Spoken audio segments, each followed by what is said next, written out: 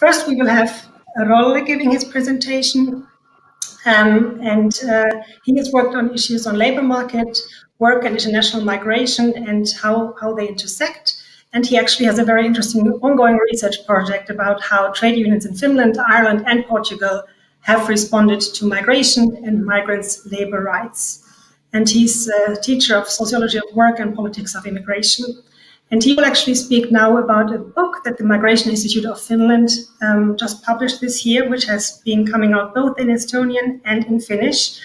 And Rolle was one of the editors of the book, and I will hand the word to him to say a few words about this book and about his take on the topic of today's panel. Go ahead, Rolle. Thank you very much, Sarah, for the introduction. And thank you very much for all the organizers of the conference and the possibility to be presenting our new book here. It's a big pleasure. And actually, I could say that the circle is kind of closing, because 3 years ago in Tallinn, where we had the same conference live then, we spoke with the former director of the Institute of Migration about the idea of editing a book that would gather together different studies on this cross-border mobility between Finland and Estonia. So the idea had been there in the Institute for years, and there's been a lot of topic about migration between Estonia and Finland, but there has not been one book anthology that would gather together all these different themes and topics that are related to mobility and migration. So the book was actually published in spring already, but due to the COVID restrictions on mobility, we could not present it because the conference in Tallinn was cancelled. So now it's published officially, and I will say a few words about it. So the book looks like this. It has been published in Finnish and Estonian, and the introduction of the book has been translated to English. And as I said, it's published by the Migration Institute. The name of the book in English is Mobility, Migration and Transnational Connections Between Estonia and Finland.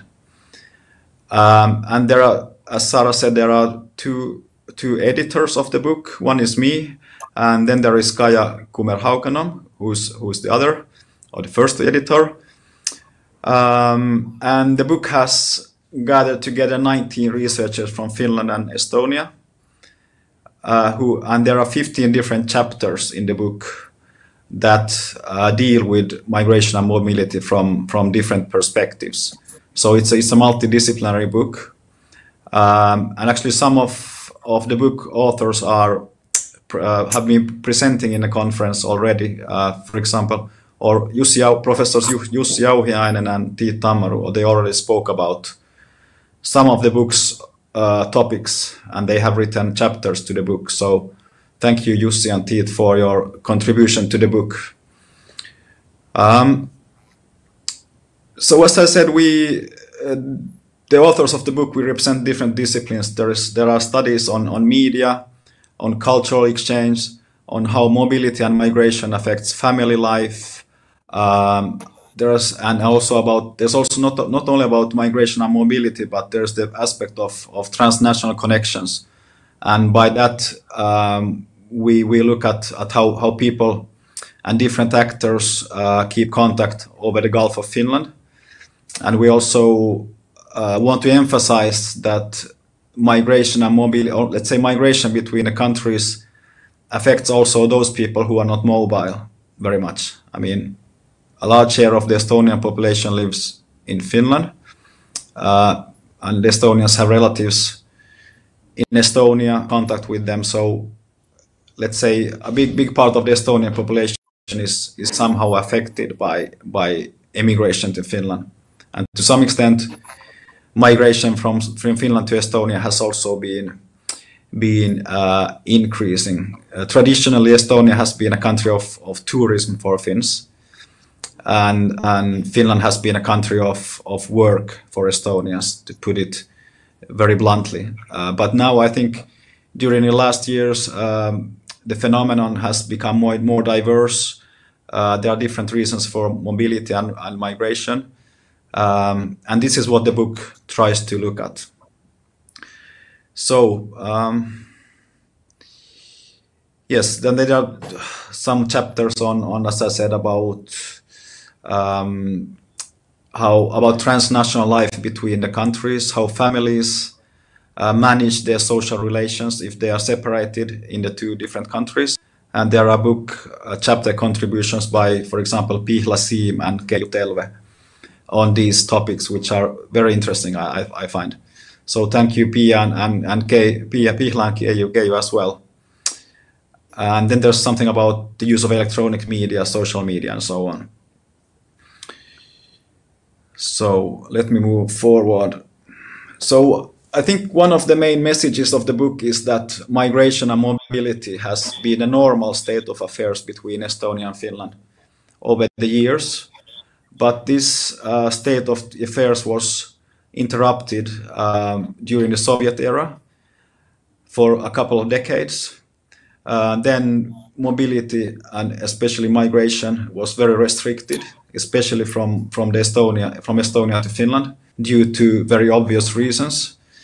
But however, the Estonian re-independence in 1991 removed all these restrictions, and one could say that now these days Estonia and Finland are more interconnected than ever.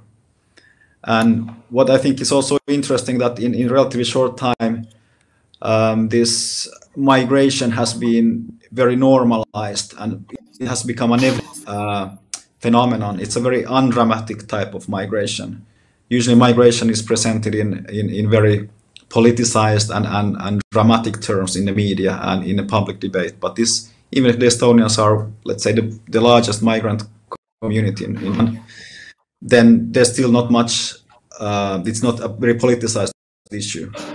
However, I think this is something that has changed quite recently. In the beginning of the 2000s, when Estonia joined the EU, there was some fear and debate about how the Estonians would move in masses to Finland and cause problems to Finnish labor markets and wages and so on.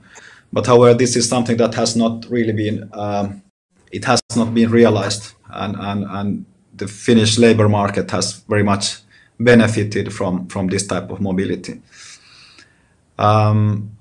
So, as I said, most of the chapters look at recent developments since 1990s, but there are also some chapters that take more of a historical perspective. For example, that go back to the 19th century.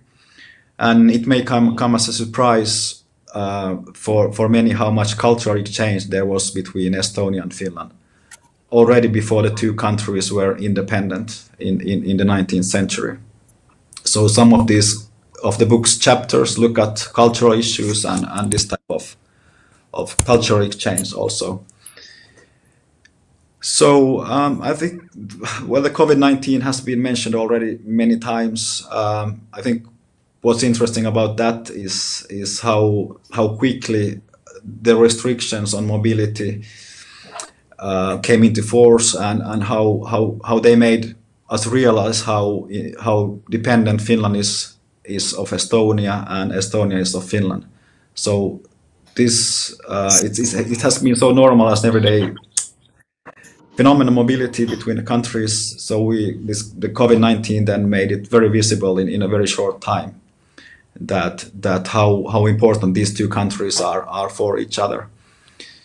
But I think I will not say more about the book. Well, I forgot to say that the book you can find it, or you can buy it from the Institute of Migration. You go to the web page, and what is important that is also you can download it from the Institute's web page for free if you want an electronic copy and don't want to buy a hard copy of the book. You can download it from there.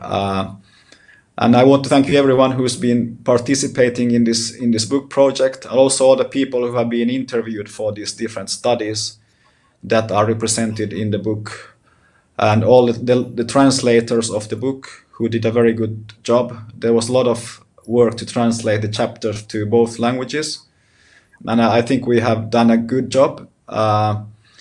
So I think I will stop here and give the floor to the next speaker. Thank you.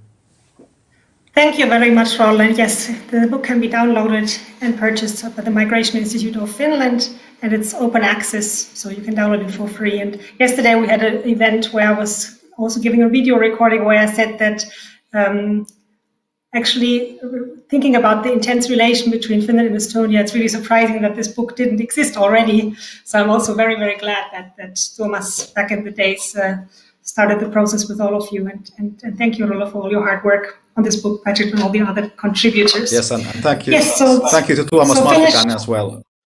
Yes, I will send him your regards.